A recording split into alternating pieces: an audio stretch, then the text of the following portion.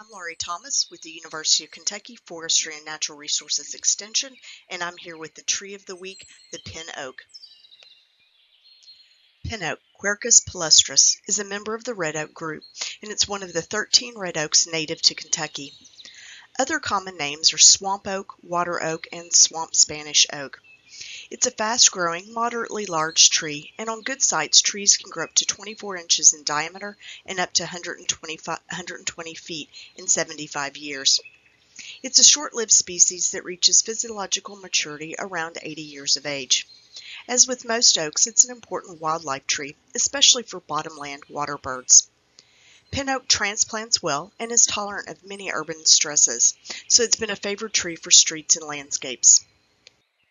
Pin oak's native range is from Massachusetts west to Wisconsin and south to Arkansas and Tennessee.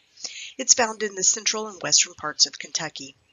Pin oak grows on alluvial floodplains with poorly drained clay soils as well as poorly drained upland soils composed of glacial till. It tolerates intermittent flooding during the dormant season, and its best development is in the Ohio Valley. Trees grown in forest stands tend to have narrow crowns, but open-grown trees develop wide, symmetrical crowns. Its characteristic branching habit gives the tree a distinctive pyramidal shape. Pin oak is not self-pruning. Many of the lower bole branches remain alive on open-grown trees, and although most of these branches die in closed, forested stands, the dead branches are retained for many years. This characteristic causes many small pin knots in the lumber.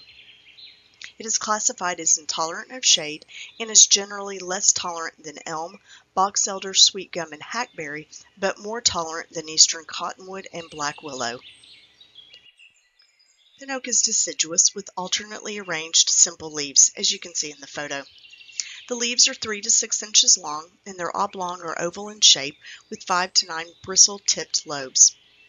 The sinuses between the lobes are irregularly deep and usually U-shaped, and they may extend all the way to the midrib. The leaves are bright green above and pale below with small tufts in the leaf vein axil. Autumn color may be a somewhat showy scarlet to a russet brown. Pin oak is monoecious, meaning a tree has both male and female flowers. The male flowers are borne in slender yellow-green catkins, and the female flowers are on short reddish spikes that are borne in the new leaf axil.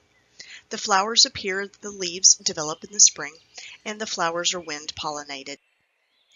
The fruit is an acorn. It's round. It's about a half-inch long and has a flattened saucer-like cap. The acorns typically have striations.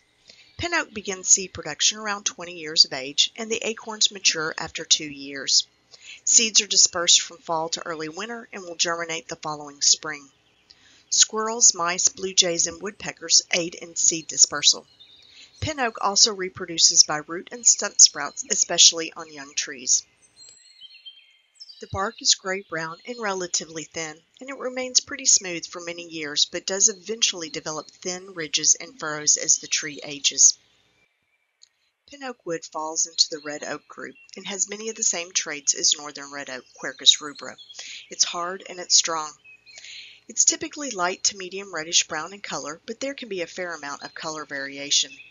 It is ring porous with 2 to 4 rows of large early wood pores. The pores are vessels that are formed in the spring, and numerous small late wood pores. The pores are vessels that are formed in the summer. The pores do not contain tyloses as with other red oaks, and the growth rings are distinct. It has minimal durability to decay, and the wood is lumped with other red oaks and used for construction, cabinetry, furniture, flooring, and veneer. The occurrence of numerous small knots in the wood of many pin oak trees limit its use for high-quality wood products. Like other oaks, pin oak is an important tree for wildlife. In fact, the National Wildlife Federation lists oaks as one of the top 10 best trees for wildlife. Mammals including white-tailed deer and squirrels eat the acorns, as well as many bird species, including wild turkey, woodpeckers, blue jays, and numerous waterfowl. Wood duck and mallards rely on the acorns during fall migration, and oaks are also a larval host for several lepidopterans, including the imperial moth, and several species of hair streaks and dusky wings. The national champion pin oak, as of 2021, is in Lake, Ohio. It's 245 inches in circumference, 104 feet tall, with a crown spread of 117 feet.